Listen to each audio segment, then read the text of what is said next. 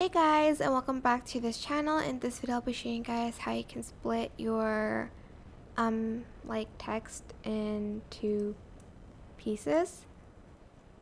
So I'm just going to add a background here. I'm going to go to text, add in my default text, and I'm going to type in the word split. You don't have to, but I'm just going to do that for mine.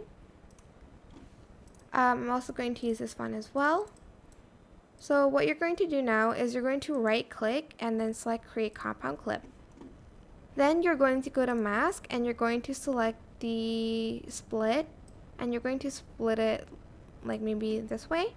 Copy and paste that and kind of like rotate it this way.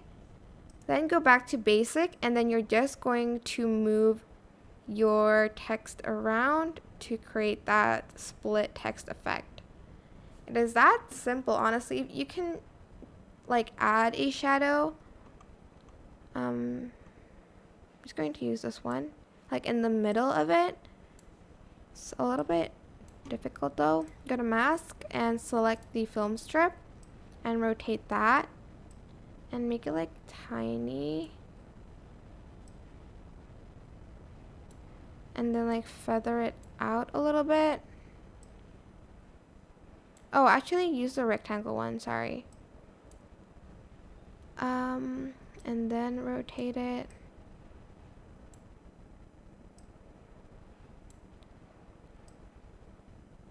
Like kind of feather it out and make the opacity just like a little bit.